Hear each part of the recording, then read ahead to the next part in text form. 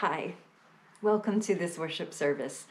I trust that God will meet you as you watch and pray with us. Just a few announcements as we get started. We're already looking forward to our next outdoor worship service on the first Sunday of March. Word's getting out that it's a great experience. It's good to be together and folks feel comfortable being outdoors, physically distanced, or even warm and cozy in their cars. In March, we plan to move to 2 outdoor worship services a month, and of course, we'll continue to worship online every Sunday. On March 7th, we invite you to bring toilet paper, diapers, and wipes for Yorba Linda Food for Families, the food pantry we've supported for years now. The pantry's seen a huge increase in need from our neighbors, and they've done a marvelous job of ramping up to make sure they have enough to meet that need. Members of our church who volunteer there tell us that the toilet paper the pantry distributes is a precious commodity for the people they serve, and in something the pantry's other sources don't provide. That makes our donations so very important. They depend on us to keep up those supplies. So in a couple weeks, when you come to church for worship, we'll have a table set up to receive your donations, and we'll make sure they get to the food pantry right away. That same weekend, we'll be hosting our youth ministry spiritual formation summit, and I want to make sure that's on everybody's radar. It's a process where we gather together to define what we want our youth to have in their spiritual backpacks when we launch them into adulthood. It's an incredibly important process. We'll begin the conversation Thursday night, March 4th, with our teens, a special Zoom conversation just for them. On Friday, March 5th, we'll meet again by Zoom, and our parents and anyone else in the congregation who are invested in our youth, past, present, or future, are invited to attend. Saturday and Sunday, our renovation team and staff will take all that information and turn it into a document that will guide our ministry for generations to come. Everyone in the congregation is welcome and encouraged to participate in this process. Our blood drive this last Monday was wonderfully successful. With a full schedule of appointments, the Red Cross collected 19 pints of blood, including 4 first-time donors. Thanks to Betty Lee for coordinating this effort and for all the other volunteers of our church who were there to offer hospitality to the folks from our community who came to our campus to participate in this worthy effort. Well done. I also want to celebrate the generosity we've seen from the congregation since our annual meeting a couple weeks ago. Several folks have already increased their pledges, and many people sent in a donation to go toward our operating expenses. Thank you. You'll be hearing more in the weeks to come about opportunities to share in this good work. And if you're considering making a special gift, I'd love to talk with you about the ways we can make the most of your generosity. You can call or send me an email or contact me through the church office. As Christians, we believe that God is present with us all the time. But the busyness and distractions in our lives often make it difficult for us to appreciate God's nearness. One of the rewards we hope to gain from our Lenten practices is an increased ability to quiet the noise in our lives so that we can be open to God's presence. So settle in, find a quiet focus, and open your spirit. Because wherever we are, whatever we're facing, God meets us. God meets us in the night, before the sun rises, before the wound heals, before there are answers, before there is closure. God meets us in the light, where joy is effervescent, where laughter is contagious, where flowers bloom from cracks in the sidewalk, and where people gather around the table. God meets us at the threshold, at the edge of the water, at the beginning of the wilderness, at the start of something new, at the edge of faith. And if God meets us in all those places, then surely God meets us in between, staying with us through the wilderness. We are not alone. God is all around. Let us worship the God of the here and the now. Again and again, God meets us where we are. God's love knows no bounds, which is hard for us to understand and easy for us to forget. Therefore, in confession, we remember together that we are not alone. And in a unified voice, we once again ask for God's grace in that holy reminder. Family of faith, please pray with me. God, who meets us where we are, there is nowhere we can go that you are not. You were with Jesus at his baptism. You were with him in the wilderness. And even in between, you were there, saying aloud, "This is my beloved." We know that you are with us too, in the good, the bad, and everything in between. But so often we act like we are alone. Instead of coming to you with our hurt, we hold it in or cast it onto others. Instead of coming to you with our joy, we credit ourselves and offer you nothing. How can we long for a deeper relationship with you while living like you are nowhere to be found? Forgive us our self-centered ways. Remind us that in every breath, in every step, you are there. You are the God who meets us where we are, before and behind, above and below, within and around. Amen.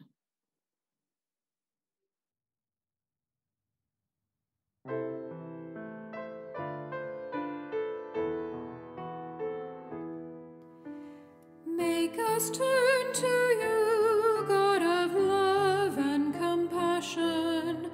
Bring us home to you, to be with you forever. Make us turn to you, God of love and compassion. Bring us home to you, to be with you forever.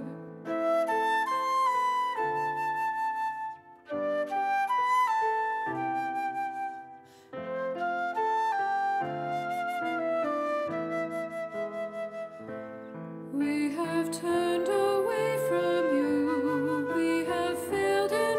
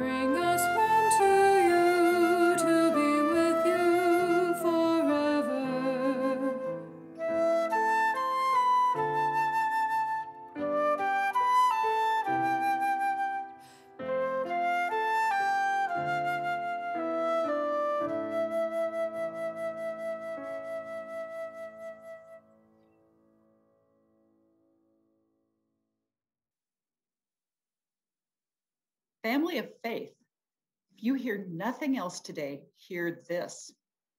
God is here. God sees you. God knows you. God meets you at the edge of every new beginning, and God calls you beloved.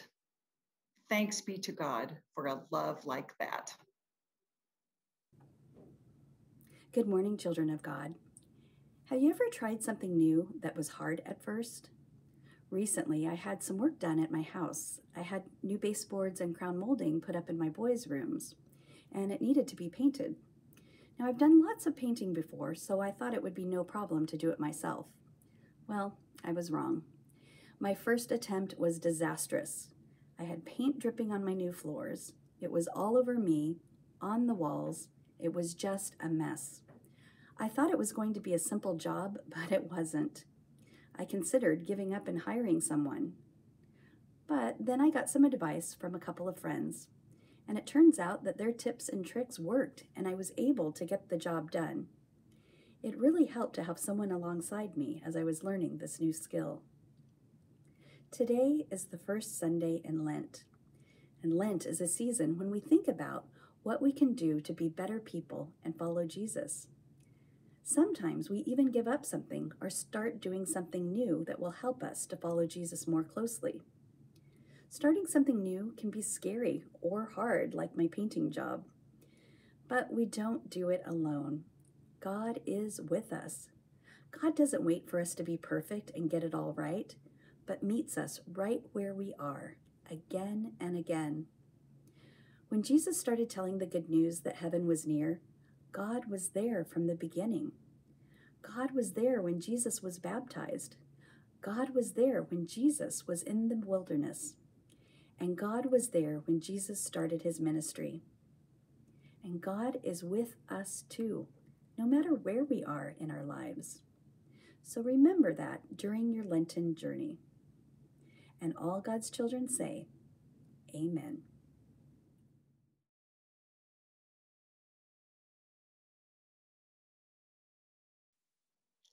Listen to God's word to you from Mark chapter 1. In those days, Jesus came from Nazareth of Galilee and was baptized by John in the Jordan. And as he was coming out of the water, he saw the heavens torn apart and the Spirit descending like a dove on him. And a voice came from heaven, "You are my Son, the beloved. With you I am well pleased." And the Spirit immediately drove him out into the wilderness. He was in the wilderness for 40 days, tempted by Satan, and he was with the wild beasts, and the angels waited on him. Now, after John was arrested, Jesus came to Galilee, proclaiming the good news of God and saying, "The time is fulfilled, and the kingdom of God has come near. Repent and believe in the good news." This is the word of the Lord. Thanks be to God. Let's pray. Holy God, if I'm honest, faith often feels like water in my hands. No matter how hard I try to hold on to it, some of it always slips through. Like droplets of truth running down my wrists back toward my heart. This human inability to hold on to you leaves me thirsty for more.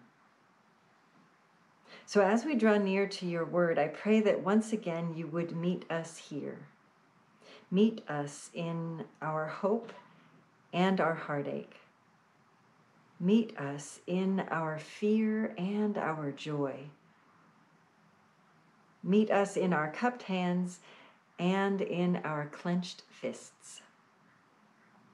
And even if the water keeps running, and we do not have a sky-parting moment of clarity or a tangible sense that you are near, even if we do not hear the words, "This is my beloved," ringing in our ears, we will trust that you are near, always and forever meeting us here, running toward our hearts. Gratefully we pray. Amen. As we've been working with the resources that support our Lenten worship this year, Kim, Janet, and I have had some great conversations about the ampersand logo you see in the graphics for our online worship, on our prayer wall, and on the devotional prayer cards and journals that were available on Ash Wednesday. If you'd like some of your own, just let us know. First of all, we had to learn how to pronounce it. Ampersand. I've been practicing. Kim and I laughed as we confessed to each other that after taking a closer look at the spelling of the word, we realized that we'd been saying it wrong for most of our lives, and each one of us were mispronouncing it in a different way.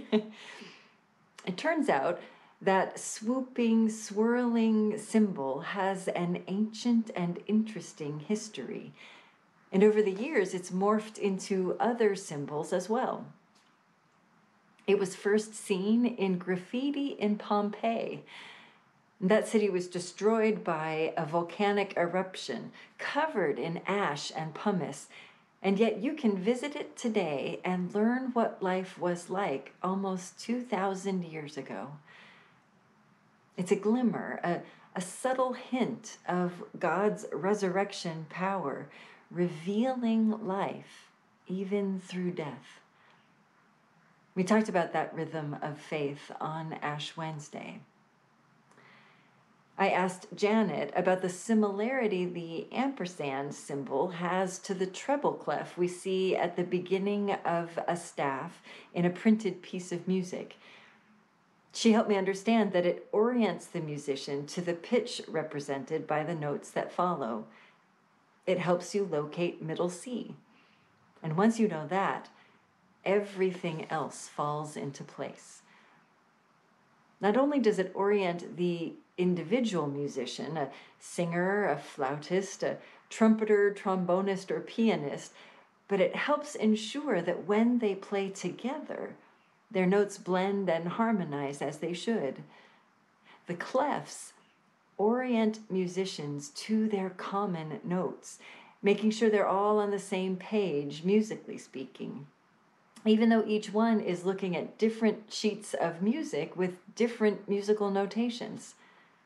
The symbol is the key that orients them to play the right notes and ensures that the music the group makes together is cohesive and beautiful instead of a chaotic racket. As fascinating as the history and evolution of that little symbol may or may not be, for most of us, the ampersand is just a shortcut for the word and. The tiny word in the middle of our theme for this Lenten season, again and again. So much to reflect on in just this one little symbol. The ampersand swirls and loops back in on itself, reminding us of the cycles of our own growth in faith. We repeat past mistakes. We return to questions about God we've wondered about before, covering familiar territory that can trap us in old wounds or ground us in eternal truths. Again and again, we confront the reality of our fallen human nature. Again and again, we are met by God's grace and mercy. And now we're ready to look at the text for today. Mark's telling of the story of Jesus is stripped down to just the essentials. Today's passage is more a group of bullet points than an actual narration of events. 3 major milestones in Jesus' life are checked off in just a few verses. Jesus is baptized, he's tested by Satan in the wilderness, and he begins his public ministry. And in each one, we see God meets Jesus with grace in a moment or a place of crisis. It's a pattern we'll see in our own faith again and again. We begin with Jesus' baptism, an event we considered on its own just a few weeks ago. Jesus comes to the edge of the River Jordan, stepping into its waters to be baptized by John. As the Holy Spirit falls on him, Jesus hears God's words of blessing. You are my son, my beloved one. I am very pleased with you. God meets Jesus in words of grace, identity, and affirmation. But that warm, fuzzy presence of God is balanced with another more disconcerting sign of God's presence. Mark tells us that the heavens were torn apart, split open. This isn't a gentle parting of the clouds so that a ray of sunshine can shine through. It's ripping, tearing, it's violent. God has broken through the protective barriers that kept God contained in heaven. Unwilling to be confined to sacred spaces, God is now on the loose in our world. It's a little frightening when you think about it. With barely a moment to catch his breath and dry off his beard after his baptism, the Spirit drives Jesus into the wilderness to be tested. Mark doesn't give us any details at all about Jesus' encounter with Satan, but he does hint at what was happening on the sidelines. Again, we see images of grace and images of danger. We see God's grace in the angels there serving Jesus, tending to his needs as he endured a challenge we can only imagine. But wild beasts were there too. One of the many dangers of the wilderness were ravenous predators looking for their next meal, and they were a danger to people too. This odd detail Mark includes can be a callback to Isaiah 35, verses 8 to 10, which promises a safe highway for God's people as they travel home to Israel. The dangers in the wilderness are still there, but God's people will be protected.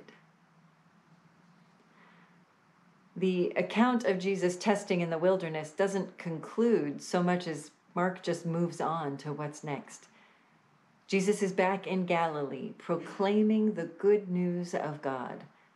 The kingdom of God has drawn near. That kingdom isn't a place, but a power. It's God's energetic capacity to put right all that is wrong in this world. Jesus himself demonstrates what this capacity looks like through his actions and his words. Through Jesus Christ, God's power and grace have set that kingdom into motion. This is good news.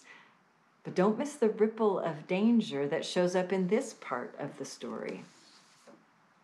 Jesus' proclamation begins after John was arrested by Herod. John the Baptist's call to repentance got him sideways with King Herod with deadly consequence. And we'll see by the time Lent concludes, and as we walk through Mark's gospel from now through November, Jesus' way of living out his purpose is dangerous too. What Jesus is beginning is the transformation of the world. And that's why those in charge of the world as it was end up killing him. At the edge of the Jordan River, in the parched Judean wilderness, in Galilee, at the start of his ministry of proclamation, Jesus shows us that God meets us with grace. God meets us at the water's edge, in the liminal spaces, on the verge of something new. Again and again, God meets us, declaring us precious and dearly loved, ministering to us when we face a time of trial, proclaiming the good news that the kingdom of God is near. This is the rhythm of our faith. This is an eternal truth we can return to again and again. As Christians, we follow Jesus. His life shows us the rhythms and patterns we can expect in our own walk of faith. And the journey of faith that we begin in baptism, one that is faithfully pursued, will take us through the wilderness. Drawing near to God's power, God's sky-ripping power, is a dangerous thing. And the world is filled with wild beasts of one sort or another, and with those who would oppose what God is doing in the world with everything in their power. If we think being a Christian guarantees a life of comfort and ease, we have misunderstood the message of the gospel. Jesus was clear in his proclamation: repent and believe the good news. When we repent, we reorient the direction of our lives so that our thoughts, words, and actions line up with God's will. That can be a painful process, but it is necessary if we are to follow Christ. Jesus' call to believe the good news isn't so much about an intellectual assent to theological propositions. It's not nearly as heady as all that. Believing the good news is not about what we know or understand. It's more about trusting ourselves to God's care. It's about promising to follow where God leads, living the days God has given us as best we can, trusting that God is with us and that we are held in God's hands, no matter what dangers we face. The way of Jesus leads to the cross, but it doesn't end there. It ends at Easter, where we learn again and again that death doesn't have the last word. It never has. Again and again, we remember that the God of resurrection life meets us, and nothing can separate us from God's love. That is the foundation of the gospel, the eternal truth that grounds us. It's the middle sea that orients our lives, that gets us on the same page and turns the individual lives we lead into a beautiful symphony of praise and ministry. Amen.